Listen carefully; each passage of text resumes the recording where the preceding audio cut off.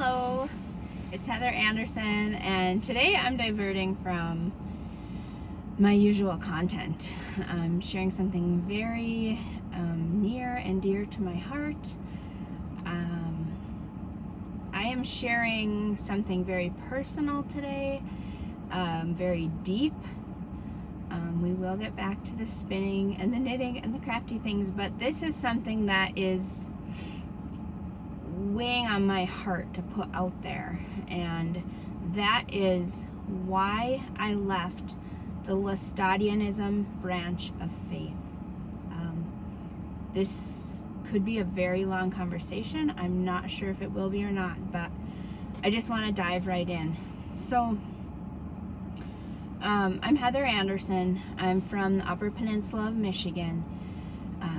I was born in Minnesota, so moved up to Michigan when I was about 6 years old with my family.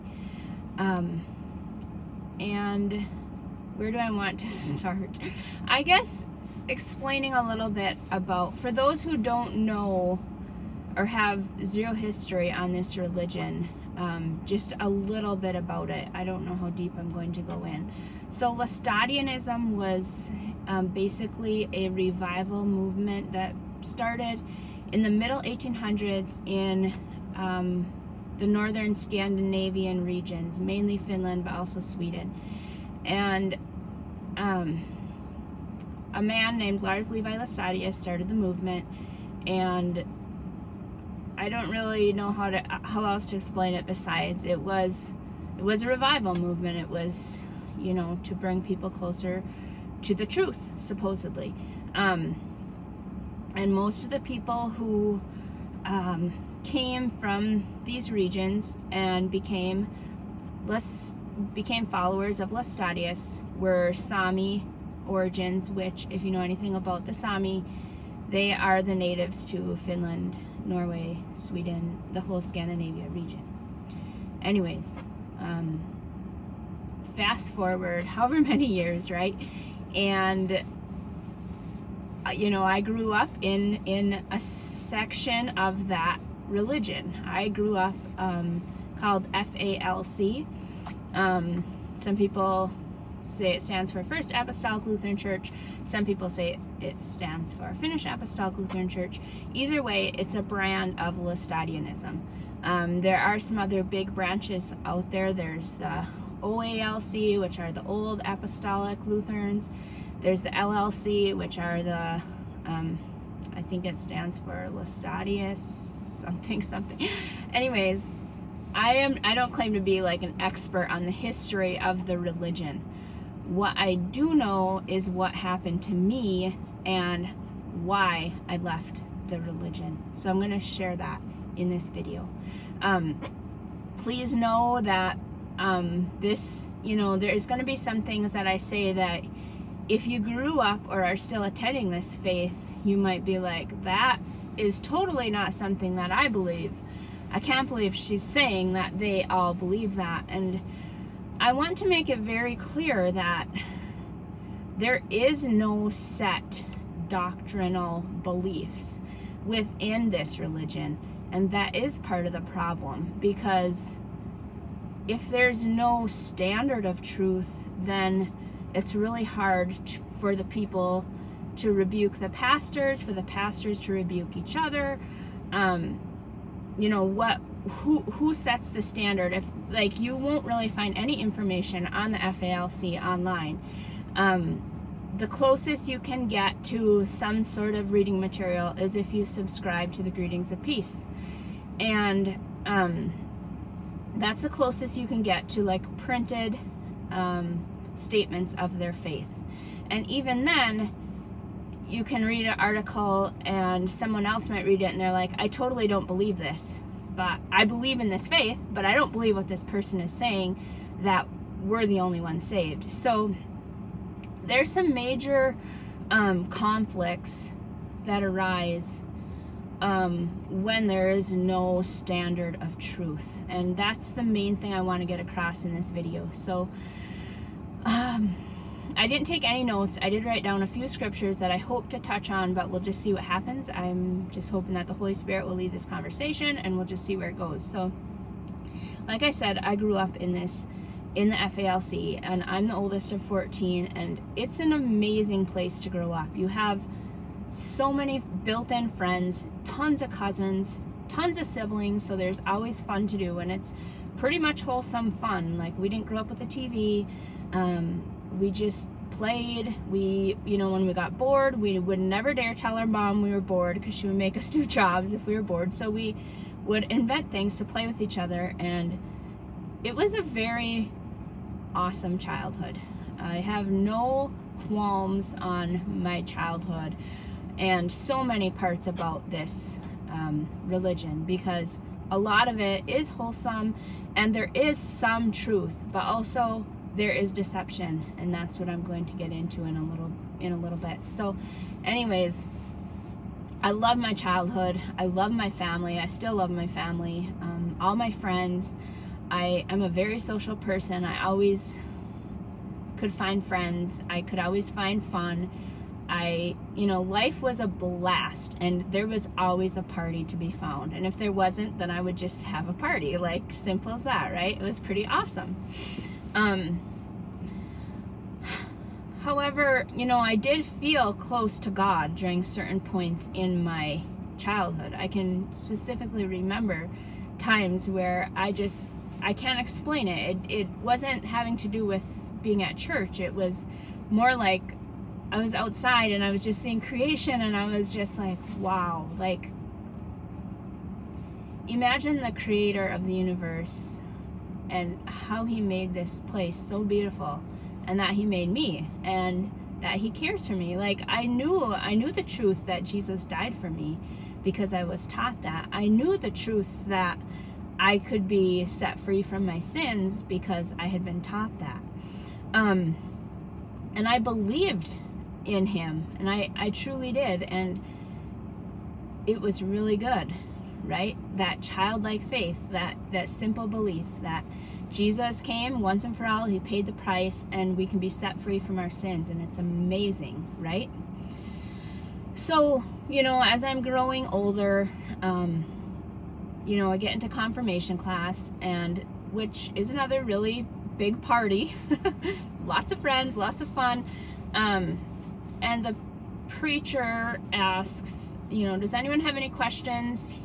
And I asked, could you explain, like, I had heard about the splits that had happened, and I knew some of them were a pretty big deal, and from my understanding, we were the ones saved and they were going to hell, because there's only one kingdom of God and we were it, so therefore they couldn't be it.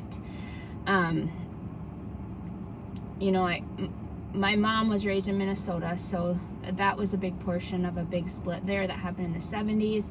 And I just asked the preacher, like, what can you explain about that? And he didn't really have an answer besides that there can only be one kingdom of God, one kingdom, and because we're the kingdom, there can be no other Christians or people who call themselves Christians or believers. They can't be saved because they're not one of us. I thought, well, I mean, yeah, kind of makes sense, right? If they say there's only one kingdom, and I feel pretty happy here, and I feel loved, and I believe what my parents are telling me, that we're the only ones saved, and that all we have to do to be saved is to believe. That seems pretty legit, right? So again, there's some truth mixed in with some deception. So you know, there was some things that I couldn't quite put my finger on, like in the FALC, and I think in like pretty much every other branch of Laestadianism, they preach a blessing, which is simply, they say to each other, believe all your sins forgiven in Jesus' name and precious blood.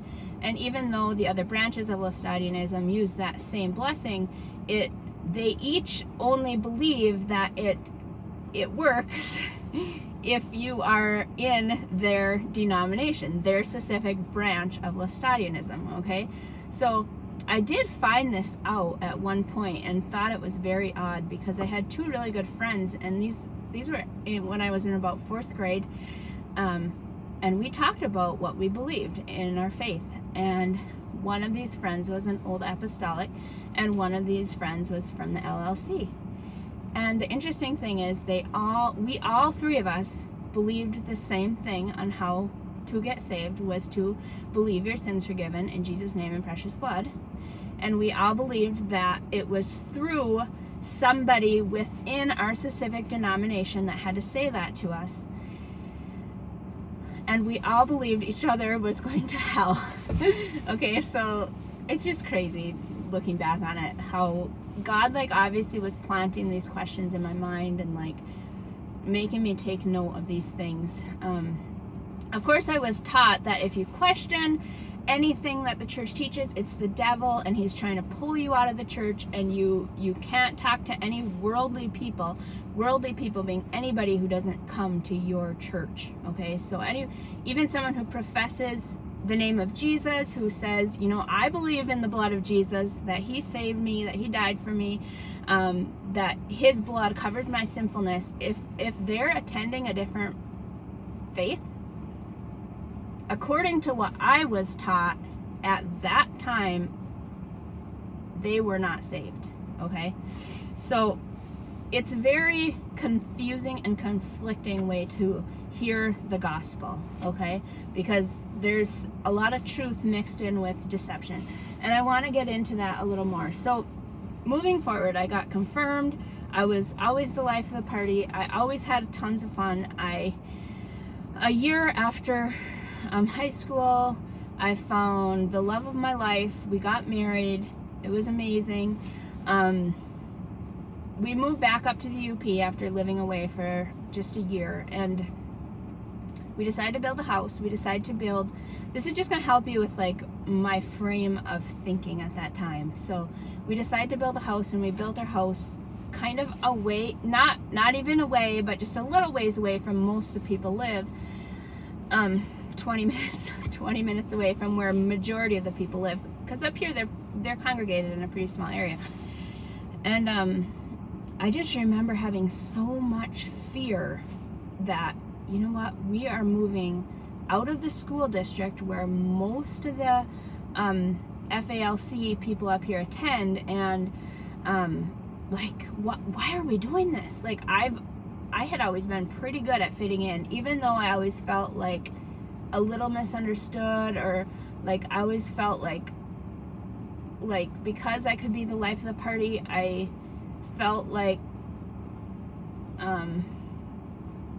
I don't know how to explain it. Like, I had a depth to me that I couldn't reveal, I guess, in my family or with my friends, you know.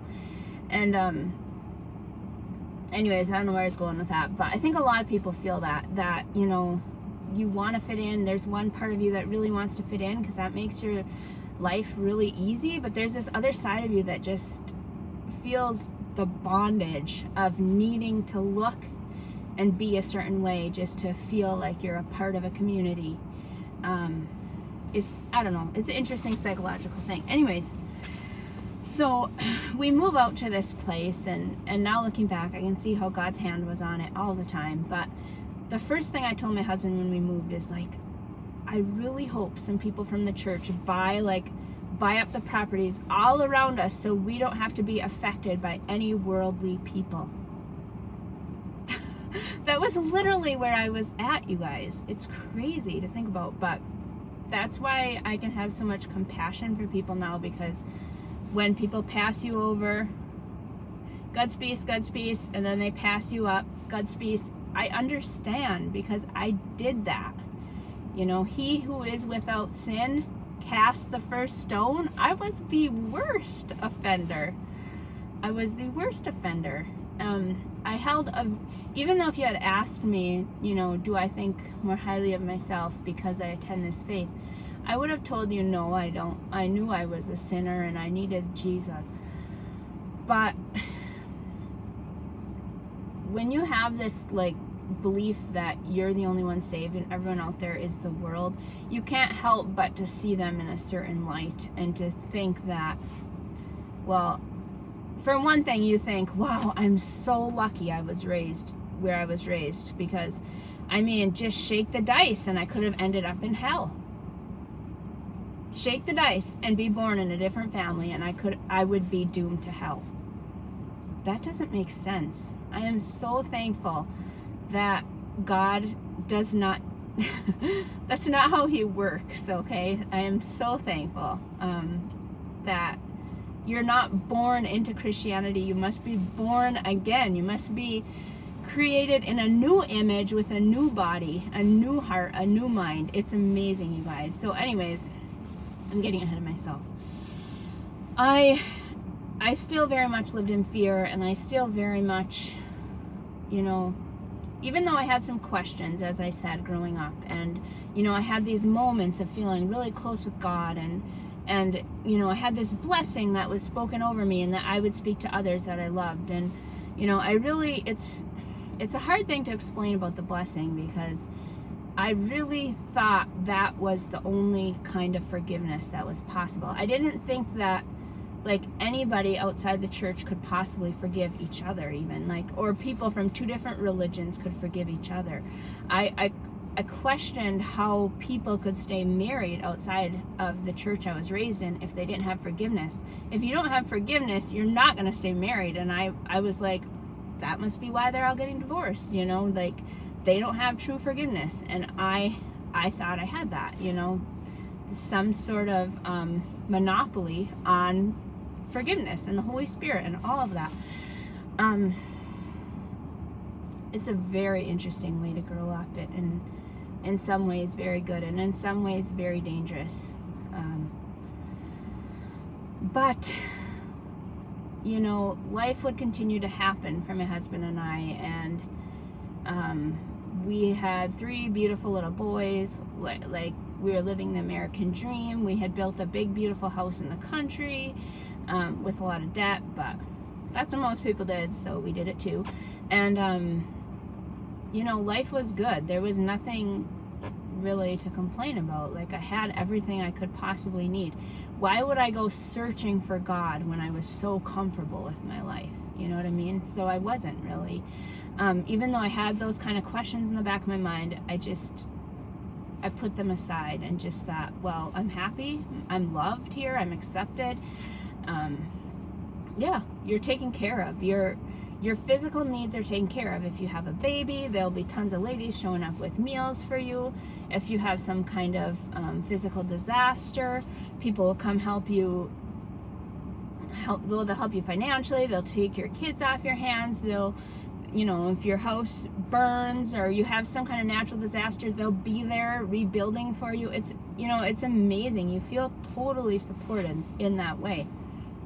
But as the years that go on, as a mom and a wife and getting a little bit older, and, you know, I wasn't that old. I was in my mid-20s at the latest. And our first daughter was born, which should have been a very happy time, but the problem is that she only lived for 3 hours. It was devastating. It totally rocked our world. It changed everything for me.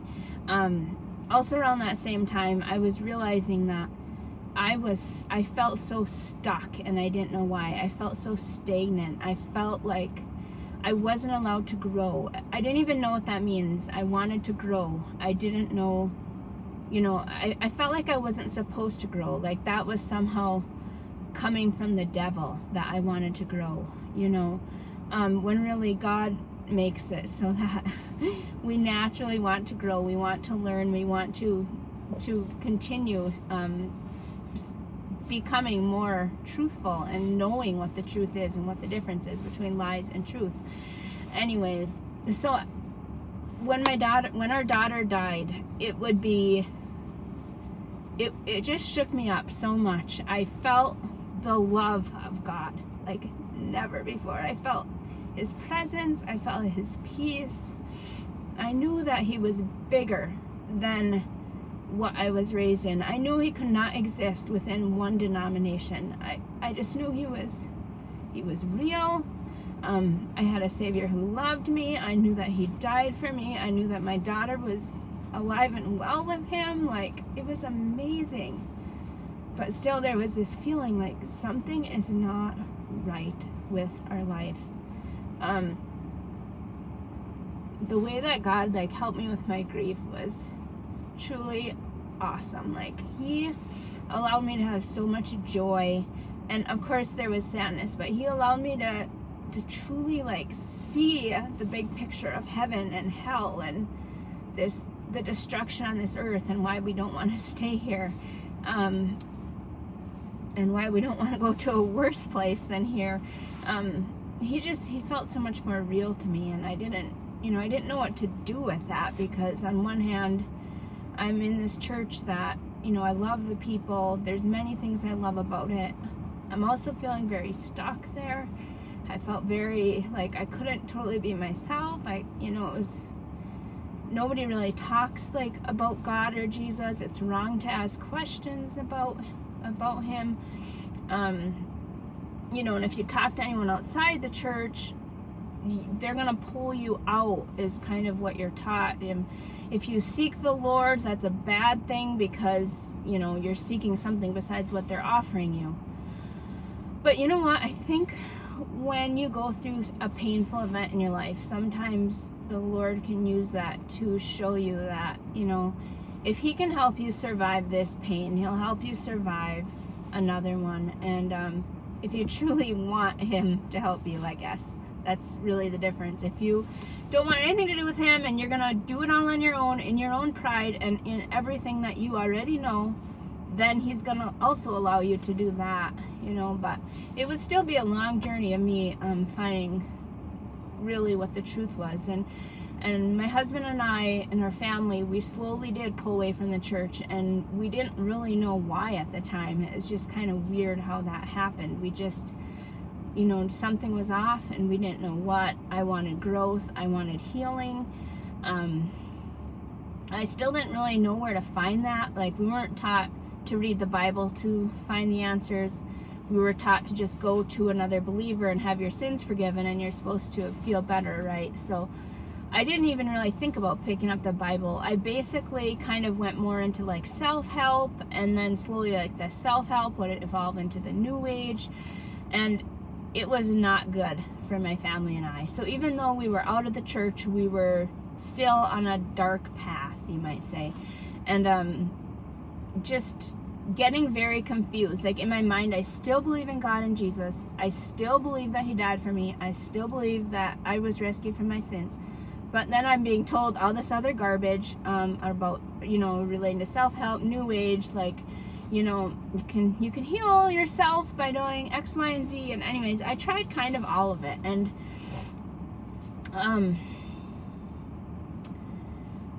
some people have, like, this immediate, like born again experience, but for me it would be very gradual how the Lord would work in my life. And I think eventually I just realized, I need to I need to simplify my life. I need to unplug from all this stuff that I'm doing, because I don't even know what I'm doing, like with the New Age and stuff. I have no clue if this is, like, damaging me or not, which it was.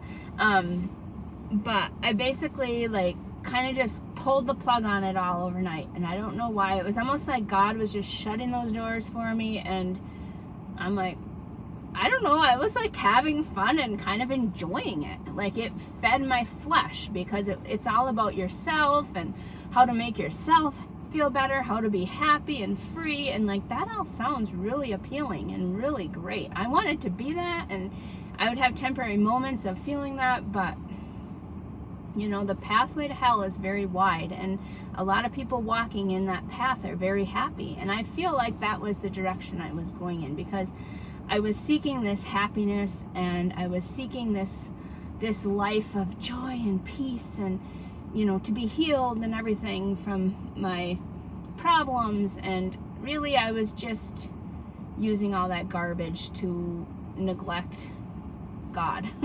Like, I was putting all that above him and what he says in his word. And so slowly I, because when my husband and I left, I didn't know anybody who had left. I mean, I knew of people who had left the church. I didn't know anyone personally who I could have a conversation with. I didn't know why people left the church besides myself. I only basically knew why I did. I knew how people were treated once they left because I was exposed to that while I was still there.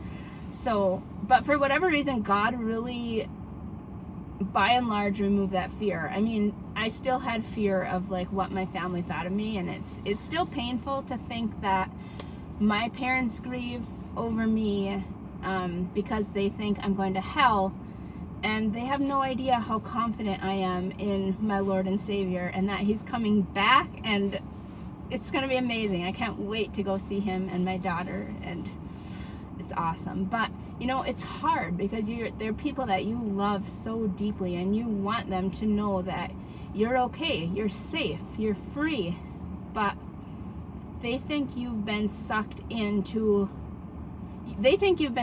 out of your faith by the devil, and you really cannot convince them otherwise. I'm truly convinced like only God and the Holy Spirit can do that for them. Anyways, I have so much I could say.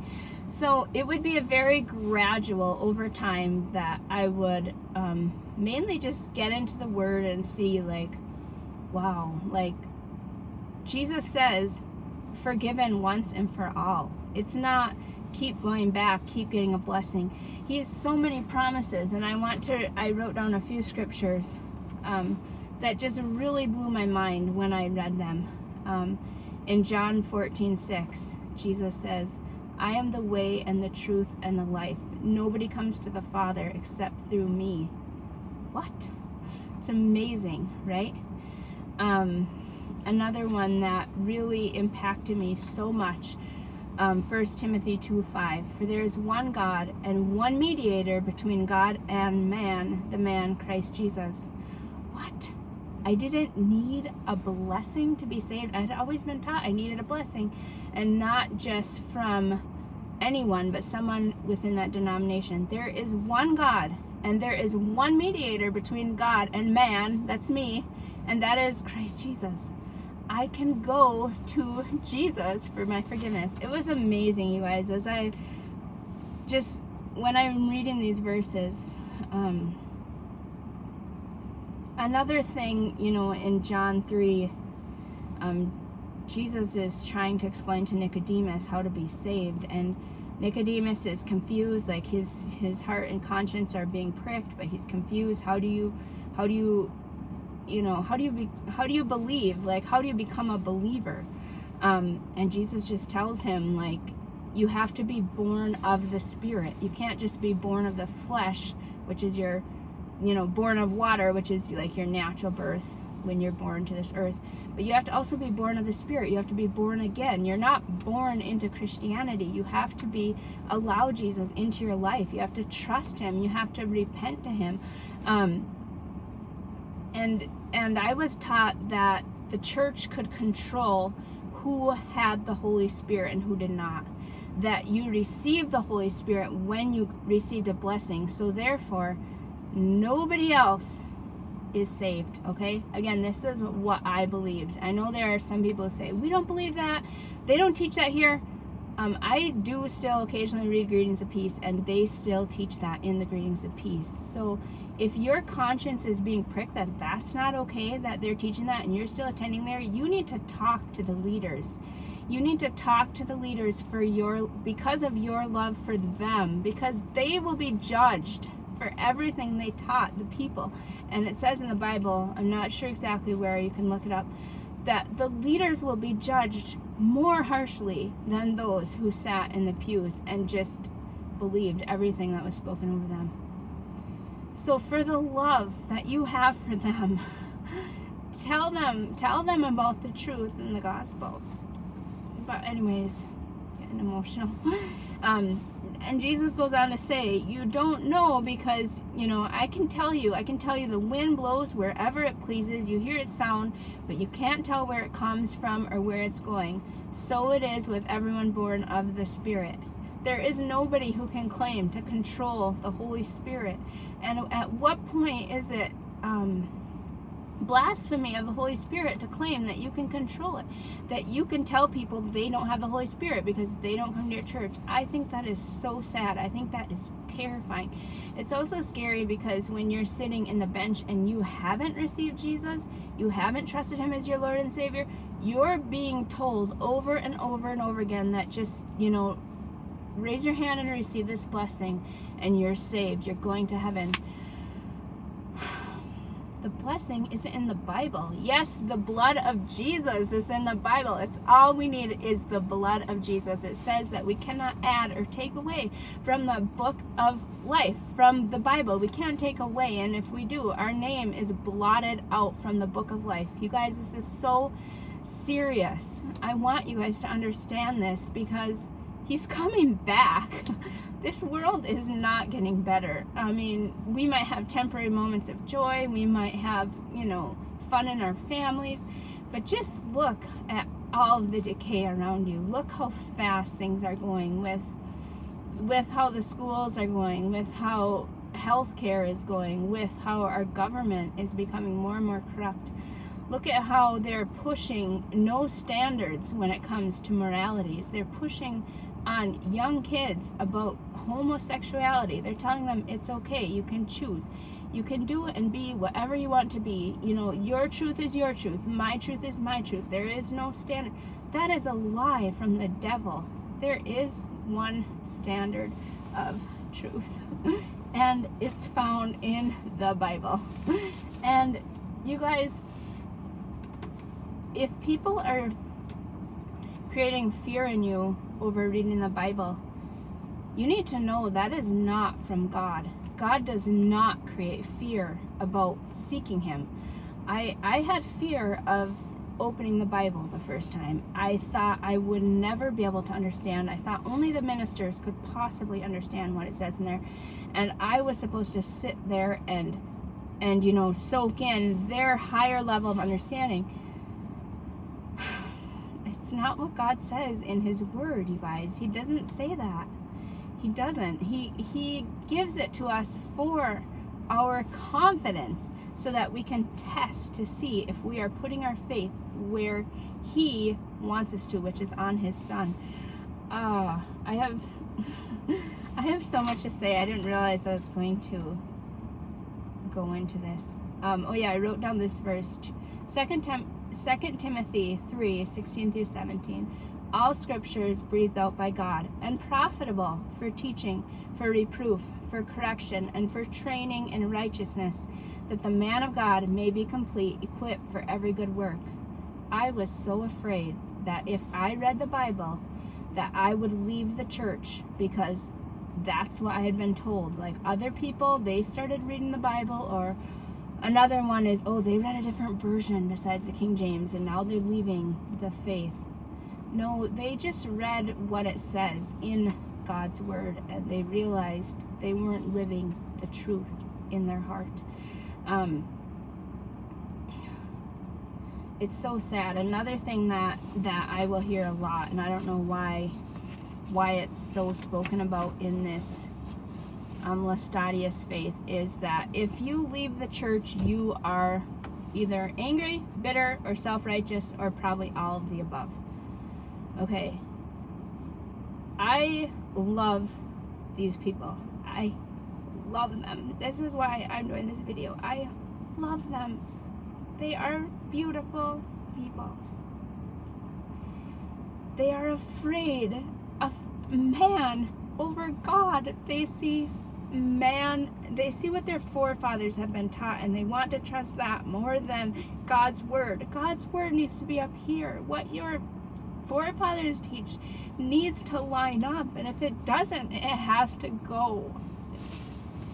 Or you could very well put yourself on the path of destruction. Oh, it's so crazy. But there is hope. 2 Corinthians 5:17. Therefore, if anyone who is in Christ, he is a new creation. The old has gone, the new is here.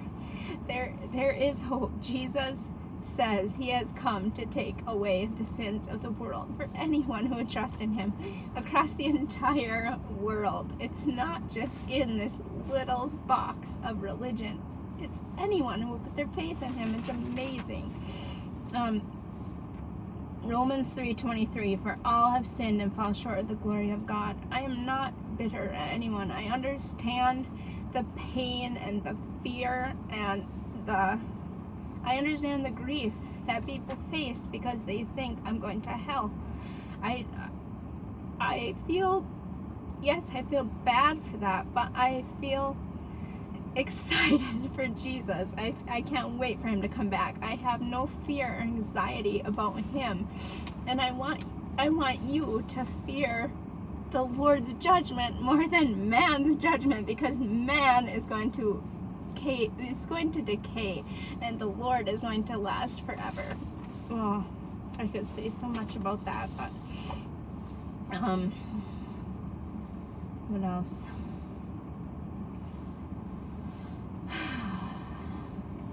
I'm getting so emotional. Revelations 3:20, behold, this is Jesus talking, I stand at the door and knock. If any man hears my voice and opens that door, I will come to him and will sup with him and him with me. It says nothing about your religion. It says nothing about what you were born into or not born into. I'm so glad God doesn't shake a dice and decide that because you're born into a certain faith that you are going to heaven or hell. That's not how our God works. He is so much better than that. John 15. I am the vine, you are the branches. If you remain in me, you will bear much fruit. But apart from me, you can do nothing. It's not about being self-righteous. Leaving the church has nothing to do with thinking you can do anything in your own power. I could never have left and came to the Lord in my own power. There's nothing in me that wanted to give up my pride or my flesh. I mean, it was great loving myself. I had fun. Obviously, it's empty. It's hollow, right? There's something else, and I believe the Holy Spirit is what calls us to the truth and wants us to come to him, to intimate relationship with the Lord. Did you know that you can have confidence in whether you are saved or not? You don't have to guess or think, shoot, I hope on the judgment day that the Lord won't say, turn away from me, I never knew you. You can have confidence that right now, whether you will be saved or not, if the Lord returns, right as you're watching this, you can know. 1 John 5:10. Whoever believes in the Son of God has the testimony in himself. Whoever does not believe God has made him a liar, because he has not believed in the testimony concerning his Son. When I read this, I was so burdened for everybody who says that reading the Bible is dangerous, and believing what God says in his word is a lie. If you don't believe what God says, you're making him out to be a liar. That is so serious. That is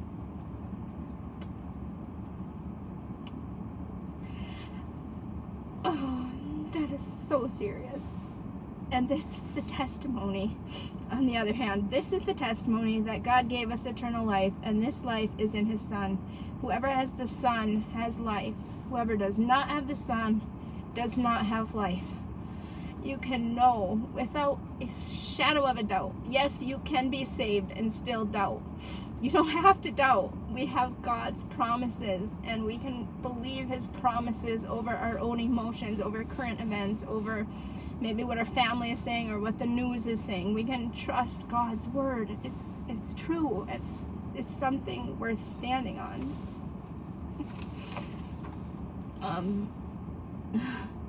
Another thing that, you know, burdens me so much and makes me just feel so bad for people who are stuck in any religious setting, who are being told that if you go and seek the truth, that you are gonna, that the devil is pulling you away and he's bringing you to hell. Okay, What does the Lord say about seeking?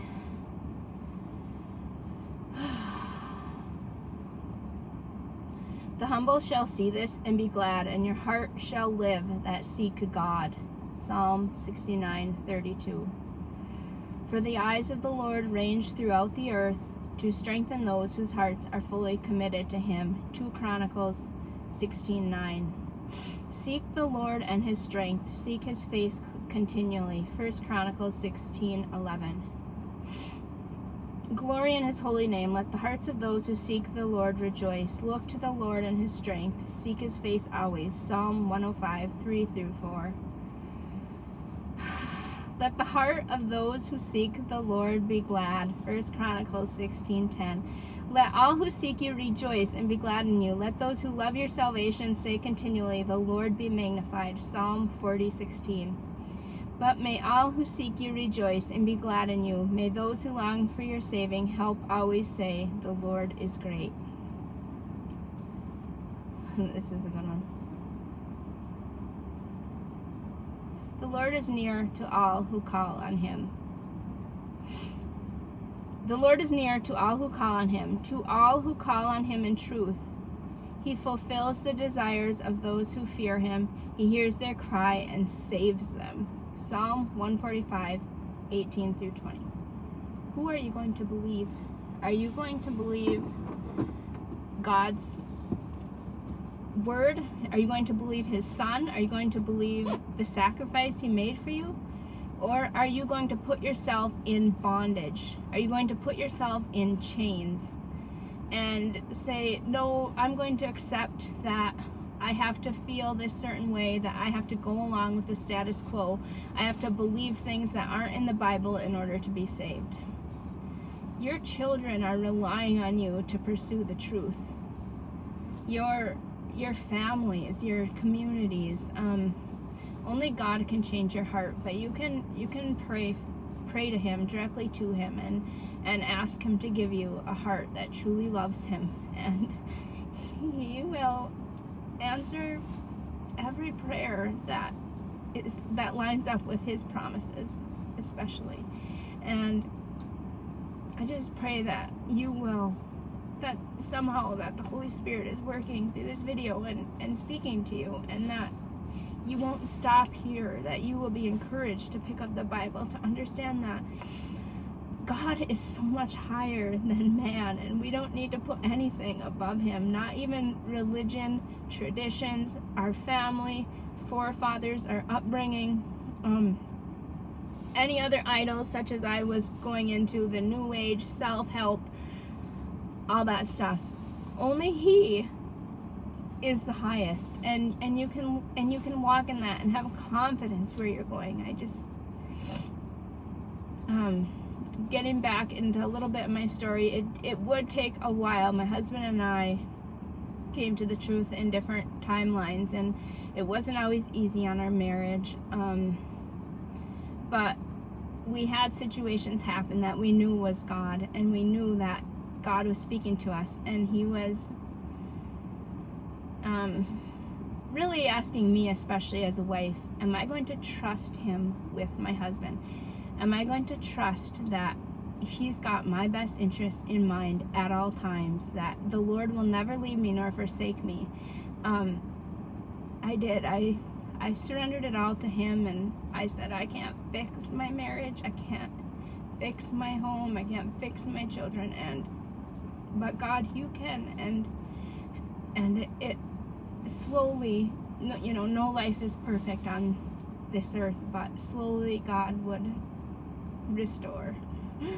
He is a God of restoration, and he does answer his promises. But as a wife, it is really important that you do not go to a controlling place with your husband, that you just love him and respect him unconditionally, that you allow him to lead you and be the head of the household, no matter what that looks like. It can be hard to do that as women, but it really is important, and then God can move in his heart, and you can see what can happen, and that the family unit can truly be what God intended it to be, which it's amazing. But Anyways, this went kind of long, but I think I got my message across. I know I left out many parts of the story, but I think that's the gist of it. I hope this helps someone. You know, if you're part of any Laestadius branch and would like to reach out, please feel free to, or really any religion. I have found, you know, since leaving, I have researched other religions a bit, Jehovah's Witness, Mormonism, Amish, and they're very similar, even Catholics, very similar in the things that the ways they control the people. And so, you know, that has given me confidence to see, like, the enemy really isn't that creative. You know, he really isn't that creative, and God is so much bigger than him. So I take heart in that, and I take heart that I'm standing in the truth, firmly on the foundation of my Father.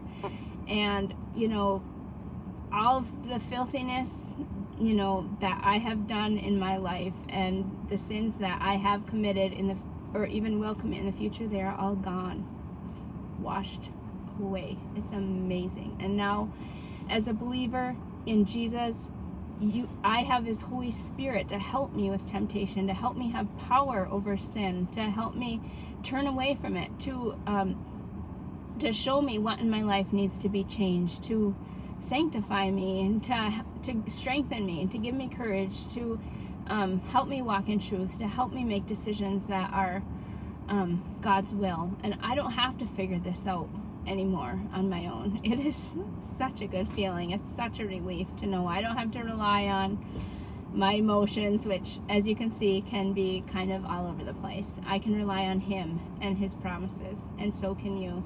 So I hope this helps someone out there, and I hope you're blessed by this. I hope you have a beautiful day, and I love you all. Take care. Bye-bye.